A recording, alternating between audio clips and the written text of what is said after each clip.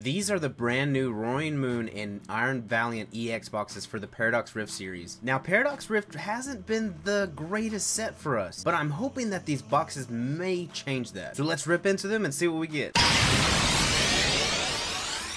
We haven't opened up any Iron Valiant yet, so let's go with it. Alright, first layer up, we've got our Black Star promo is the Iron Valiant EX, the Iron Moth, and the Future Booster Energy yada yada yada code card. So the Iron Moth was definitely an interesting choice. Definitely really interesting for the trainer. I mean, it's cool, they're both hollows, but this Iron Valiant EX, my favorite thing about this, if you can see the hollow pattern, look at all the different stars and stuff. That is the coolest hollow pattern I've seen in a while. I absolutely love that. Of course, we can't forget about our big boy, the Iron Valiant EX Black Star promo jumbo card, which also has the same hollow pattern. That's sick. So this is interesting. On our second layer of the packs, we have two Paradox Rifts, one Obsidian Flame, and one Paldea Evolved. I'm actually really surprised at that. I did not think that that was a thing. I thought that would have been all Paradox, but I guess not. So that's definitely interesting. But hey, I'm cool with it. We'll go all sorts of Scarlet and Violet on this set here. So let's see what we get. Alright. We got Miss Drevis, Sneasel, Gothita, Meryl, Zweilous, Mousehold, Setatan, Dendra, Bombardier, and the Abomasnow Hollow. Alright, next pack is Obsidian Flames. So, I'm sure a lot of you guys are aware already, the funny thing about the Pokemon community is, especially when collectors aren't happy with hit rates of certain series, I'm sure you guys have heard the names like Rebel Trash instead of Rebel Clash, Chilling Pain instead of Chilling Rain, stuff like that. The funny thing is that Paradox Rift has been out for almost a month now, and they've already came up with their own name for it, because I think some people are not the biggest fan of it. Everyone is starting to call it Paradox Thrift, as in like thrift store, and it's hilarious to me. And I get it, I really do. Paradox Rift has not been the kindest to me either. It has been hit or miss at best. Oh, what's happening? Let go. I get, like I said, I get it. There's definitely still like potential within the set, but some people just, they're already done with it. They can't take it anymore, so they have deemed it Paradox Thrift, and it is pretty funny.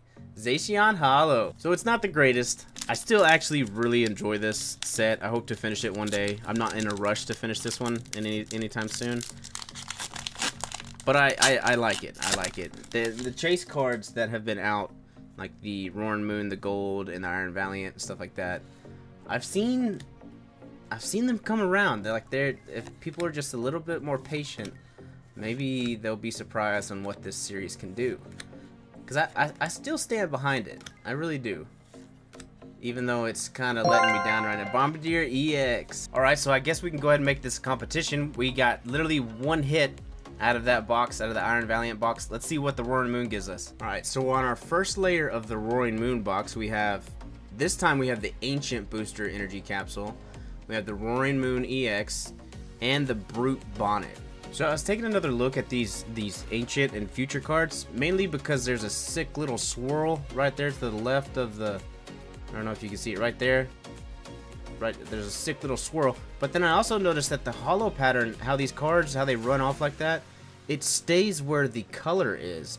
All right here, there's no hollow. So I think that's cool. Little stuff like that, little attention to detail stuff that Pokemon does like that. I love that stuff. Big boy, Roaring Moon EX Jumbo card, Black Star promo. I'm gonna go ahead and guess that, yeah, our lineup is going to be the exact same. Two Paradox Rift, Obsidian Flames, and a Paldea Evolved. Now, I actually think it's interesting that Paldea Evolved is in here, because if you haven't heard yet, the new set that will be coming out, I believe, the first of the year, or maybe earlier than that, they're taking a twist on what is it? Like, we've had Hidden Fates, we've had Shining Fates. Now we're going to have Paldean Fates with all the shinies and what have you. I just don't understand why they picked that name. I feel like they really screwed the pooch on that one. Like, they were just a little lazy. That could just be me. Like, I don't know. Hidden Fates sounded sick. Shining Fates, even better.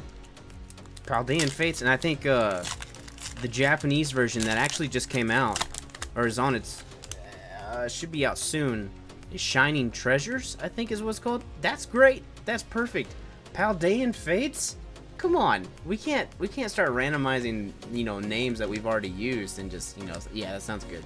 It's like we're drawing them out of a hat or something. Come on, Pokemon, you do better than that. Get creative. Barboach. Oh, the Tyranitar EX. I didn't realize before, but that was actually the Delta species Tyranitar. And I actually don't have that one for the Obsidian binder yet, so kudos to that.